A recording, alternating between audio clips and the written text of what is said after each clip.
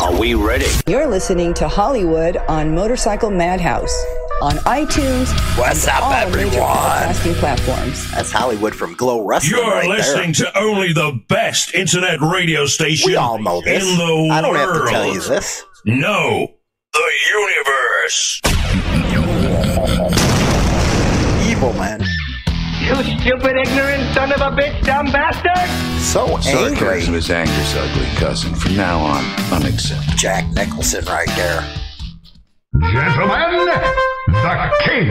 Hail to the king, baby. Always, man. Welcome to this edition of Motorcycle Madhouse Insane Throttle Biker News.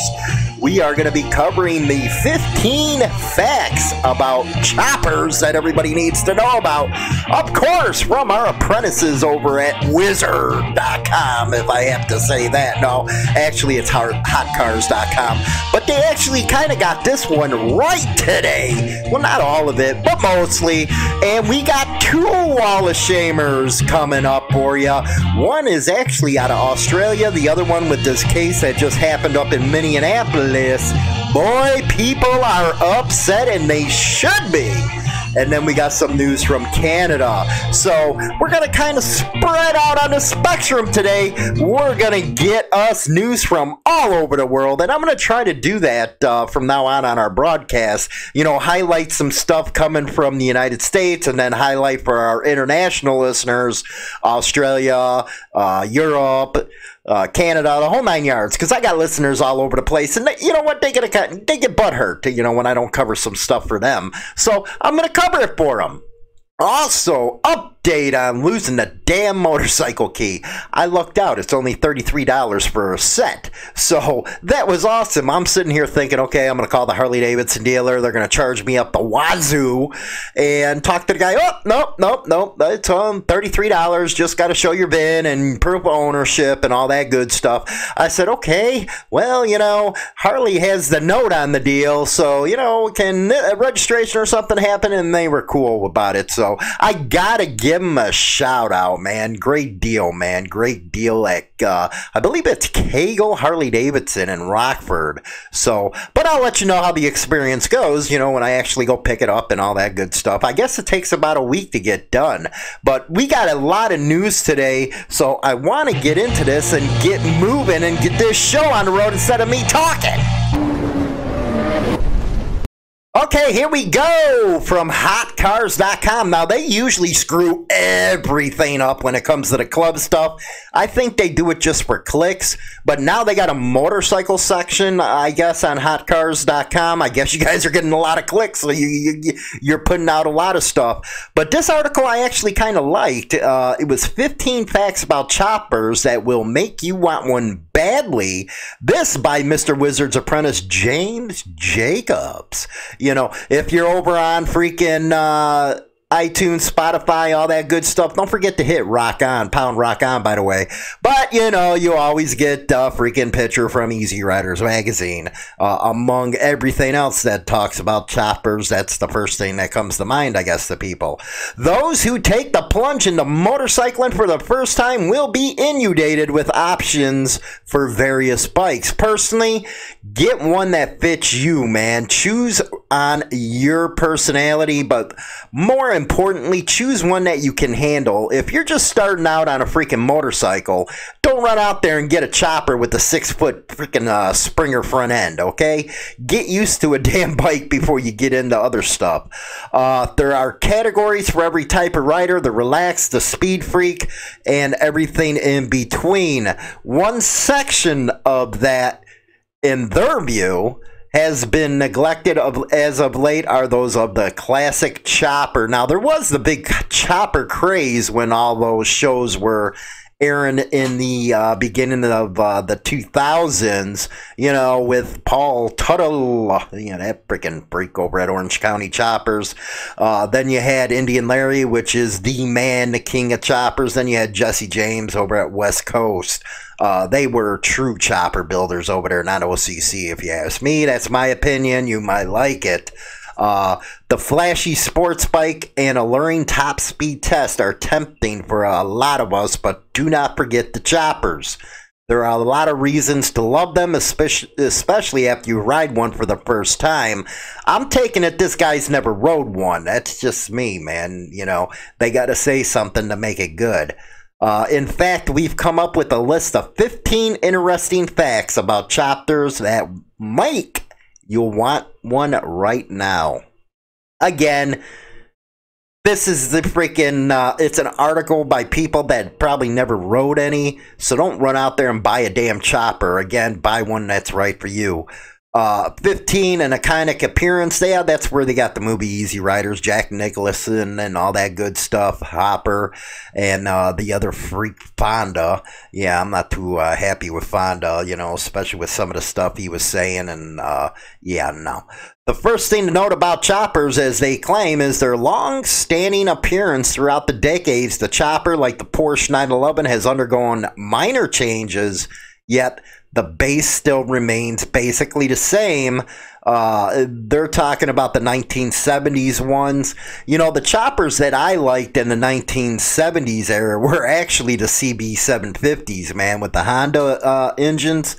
Those, to me, were iconic. Yeah, we got the panhead, you got the shovels, but to me, I love the CB750 ones. I actually, you know, I have a picture on the internet of one of mine that I had. It predates most cars, even though that ain't a chopper. See, this is where, you know, they really need to learn what the hell they're doing, man. When they write these articles, it's nothing more than a bobber right there. Motorcycles have been around years before choppers. Yeah, duh. You know, but you just said it predates most cars. Chopper bikes are still quite old. The first one was built in the 1940s, designated as the Bob Job era. With a history spanning over 74 years, that makes choppers older than a majority of cars. To me, a chopper, man, you got a, you know, a long front end, or you got some good rake going on there. This right here is nothing more than a freaking bobber. Now they're going to talk about bobbers versus choppers. As alluded to in the previous entry, the early form of choppers wasn't known as choppers rather than bobbers. Well, thank you, Mr. Wizard. Now bobbers aren't the exact same as your average chopper bike. You can tell they never rode. Just by the way they're writing the article, chopper bike, really? Bobbers are made by a pre-existing chassis, while choppers are more often than not an entirely new design. Because of this, bobbers are less expensive than the latter. Useful in a time of crisis. Again, this is not a chopper, hot cars. My God. Since the chopper bobber phenomenon was born out of warfare. Actually, the modern biker was born out of that. It makes sense that they'd be useful in such uncertain scenarios. See, this is, you know what, I really wish they would start doing research instead of going all over the net, copy and pasting, and then trying to do an article out of the deal. You know, at least try to make sense there, Mr. Wizard and your crew. At least try to make sense. More comfortable than anticipated. Who the hell are you fooling, man? You got a hardtail with a 6-foot front end? Are you stupid? You feel every damn bump in the road and you think they're comfortable? My God. Pop culture presence. Okay, to name all the films, TV shows, music videos, and other areas in which choppers have cameoed, we'd be here for ages. That's because choppers are incredibly beloved and well known. Since they're so prominent, you can bet your bottom dollar that Hollywood, not this Hollywood, plaster them all over the place. For all income levels. Now let's talk about the income levels on this. You know, the old rat bike choppers, man. Yeah, they were for the working man. These choppers that they're paying $50,000, $60,000 from, yeah, no way. I'd have never bought one from OCC for $100,000. You know, Indian Larry, maybe, man. If I had the dough, I'd go to him for one when he was alive, when he would personally build one. Or Jesse James, I would. But no way from OCC. And you know what? A lot of these freaking choppers, like the baggers that go around now, you're putting $40,000 worth of freaking money into these damn things. No way. it all starts with a Harley-Davidson, and you know, it's a nice looking panhead right there. But again, it could range from freaking everything. The 750s with the Hondas, Yamahas, they all made good ones. Then, of course, you got Harleys, and you got a lot of old school Triumph choppers with the Bonnies on there, man. So the Bonnevilles were great for that. I actually raked my first one, ape hangers, the whole 9 yards. Easier to join a motorcycle crew, and that's where they're really ignorant. You don't need a damn chopper to freaking join a motorcycle club, man. You know, it don't make it any easier than somebody who has a bagger or a fat boy or a sporty to join a freaking motorcycle club. A bike's a bike, depending on what the club wants you to have, what make, and all that good stuff. A chopper does not get you, you know, any brownie points. Reliability. Who are you kidding, man? The old Ironheads, the old CB, well, the CB750s were reliable. But when you were talking about shovels and pans and all that stuff, they weren't that reliable, man. And try to do an 800-mile haul in one day on a freaking 6-foot Springer front end. Simplicity is the key. Now, with choppers, again, everything was stripped. It was stripped to the bare minimum. So, you know, they got something that, you know, going on with that statement. Too bad they don't have a real chopper pictured. If you're over on the radio, come over, check out some of the pictures in this article. Now, where they say everyone knows about choppers. This chopper right here is probably $25,000, $30,000 when it was freaking popular. Now you can see these damn things all over the internet to buy for like $8,000, $9,000, $10,000. But that's like an OCC looking freaking, and it is a freak looking bike. That's not a chopper in my eyes, you know.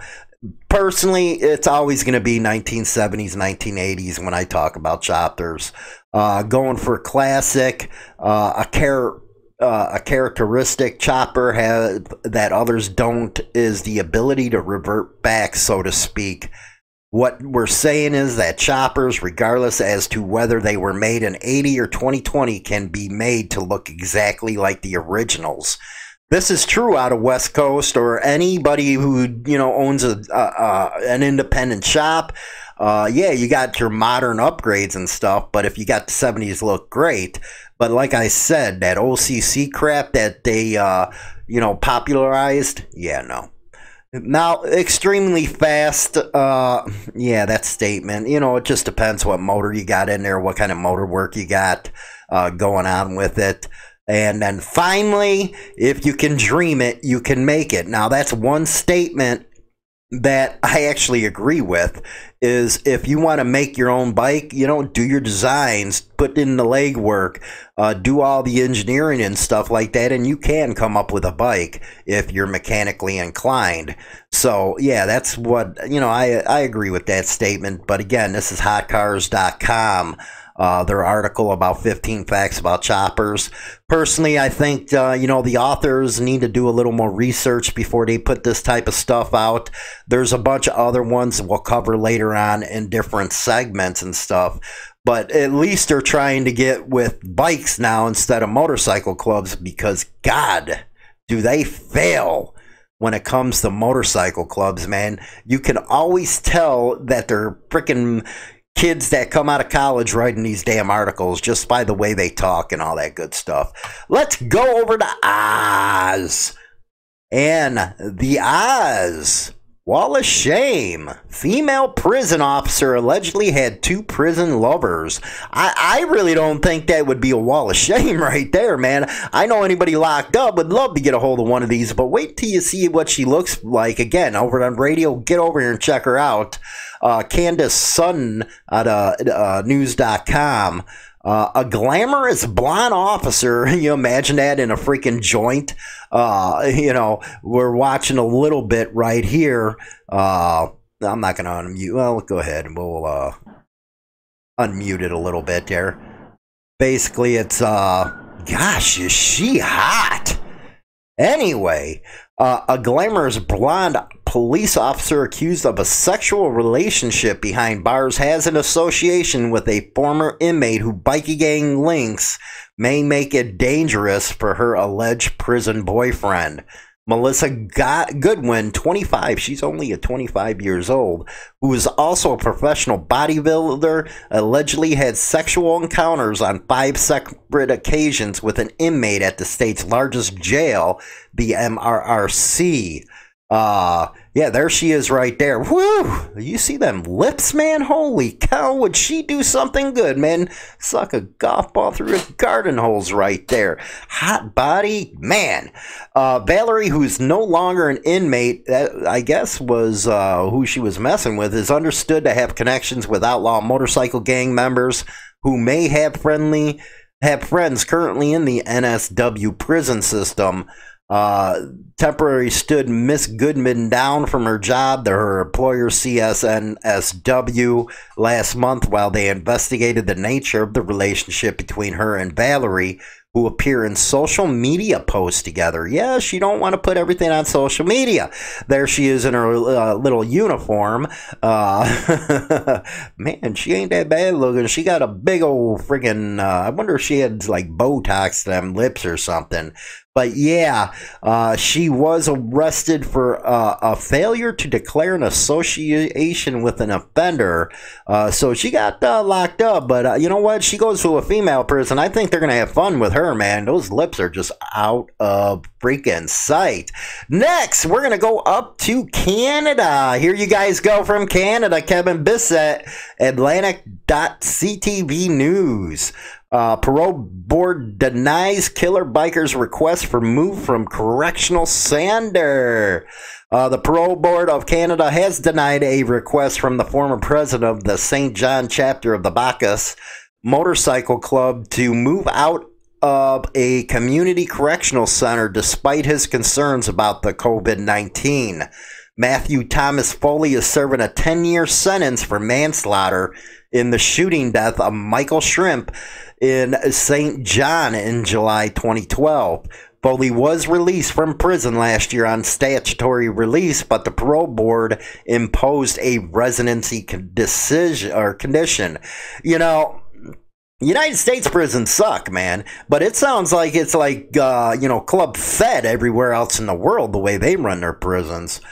In a decision dated May 8th, the board says it is aware of Foley's concerns about being exposed to COVID-19, but measures have been taken within the center to limit contact among residents. The board says Foley has a lengthy criminal record, and his own decision to remain a member of the Bacchus Club creates a myriad of high-risk situations. So that's your news up out of Canada, and let's get to this wall of shame right here, man. This one it's coming out of CBS Minnesota, and it is breaking as of this recording. Completely and utterly messed up. Video of fatal arrest shows Minneapolis officer kneeling on George Floyd's neck for several minutes. One of the officers identified as Derek Chauvin. Let's see what we have to hear here. South Minneapolis. And they're showing a picture of the riots right now, the for more than marches. An hour at the corner of Chicago and 38th. Emotions are strong across the community in response to the death all of over George the United Floyd. States. A woman recorded the incident. We want to warn you, it is difficult to watch. Come over on Spotify over here. How long y'all got to hold him down? Today, Minneapolis Police Chief Madera Arredondo fired 4 of the officers involved in the incident. The FBI will investigate whether the officers willfully deprived George Floyd of his rights. The BCA will investigate any possible violations of Minnesota laws. So far, we've confirmed the name of one of the officers involved. Attorney Tom Kelly says he is representing Officer Derek Chauvin. In the video, you can hear 46-year-old George Floyd saying he can't breathe. He was taken to the hospital where doctors pronounced him dead. My God. Again, the FBI's investigation is underway. 4 officers have been fired following the fatal encounter. The guy's name is George Floyd. In a statement from the cops, said Floyd had a medical incident during an attempted arrest. However, video of the encounter shows an officer with his knee on Floyd's neck for at least 7 minutes before he loses consciousness. He told the officers he couldn't breathe. And if you come over and off the radio, you can actually see the video, and the cop's just sitting there freaking, like he's nonchalantly whatever. Then you got the other cop doing the same damn thing. But, you could tell from the pressure to that knee to that neck that was messed up. You know what? I don't know if he even broke his neck with that much weight on it. But I'll talk more about this in my final thoughts. As always, don't forget to visit us at HarleyLiberty.com for your daily biker news, as well as all our social media, Facebook, Twitter, Instagram, Pinterest. Don't forget to subscribe over on you can on Spotify if you want, but on YouTube, and listen to the radio show and take us with you. Spotify, Stitcher, Apple Podcast, and more. So my final thoughts right here. Let's just get straight to it with that officer and the guy. God, man, I get so sick of seeing that kind of stuff. There's real profiling going out there in this country. Not only black, but you're talking bikers, the whole 9 yards. And that wall of shame, I think, deserves it for those 4 cops. Like we got the one name, we'll get the other 3. But it is something where it's creating marches right now, protests, and, it's going to probably get pretty bad up there if these officers are not indicted by a grand jury, because you know what? That is the reason. Now, let's take it out like this. If you're on a bike, you get pulled over, get that damn camera out, man. Get your phone out, start recording. Don't let the cop know you're recording, and get it all on tape. Even better is if you got the Facebook app or the YouTube app, make sure you hit live. Make sure you hit live, and I'm going to tell you why. Because they're going to try to take your phone or something. It'll be live. There's storage on your account already, so they can't wipe out that information or that video of whatever they're doing, and to you. So make sure you catch that, man.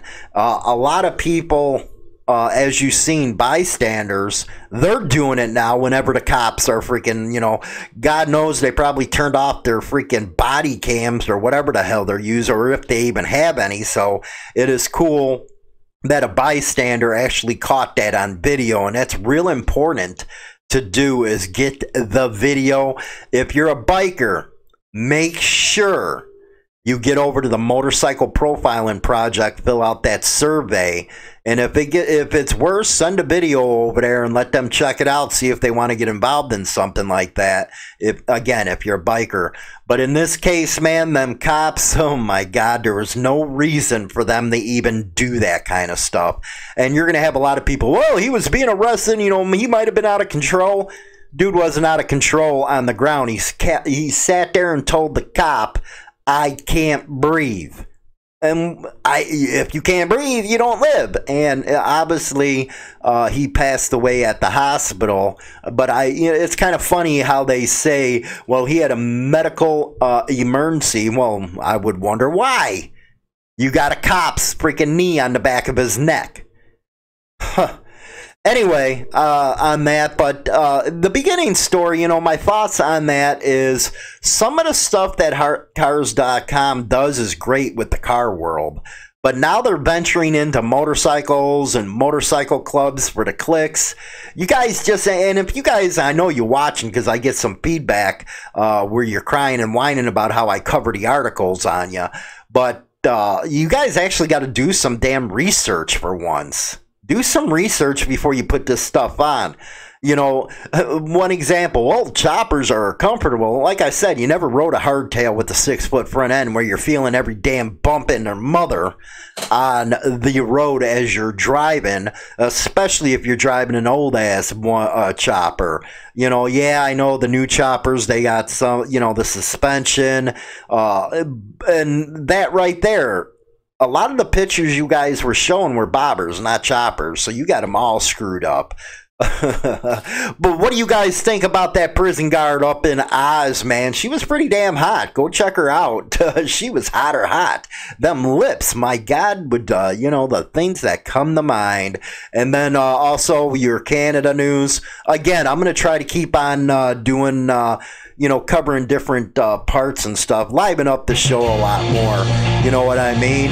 But don't forget, Get over there, those platforms, man, and pound rock on. I'll talk to you guys later. You stay safe. Watch out for them keggers because it's summertime. I say goodbye, vamoose, adios, ciao, so long, get your hat jack. #1 Internet Biker Radio Show is now available on Spotify and all major platforms, including iHeartRadio, iTunes, Stitcher, and more. Don't forget to become a subscriber on any one of these platforms so you can be notified right away when our weekly episode is uploaded so you never miss an episode. Hi, this is James Hollywood Machikari. Join our YouTube channel and get Motorcycle Madhouse and tons of videos related to the bikers. Join now by subscribing for free and become part of the Throttle today. Always free and always entertaining. Don't forget to visit us at www.harleyliberty.com for your daily biker news. Rock on!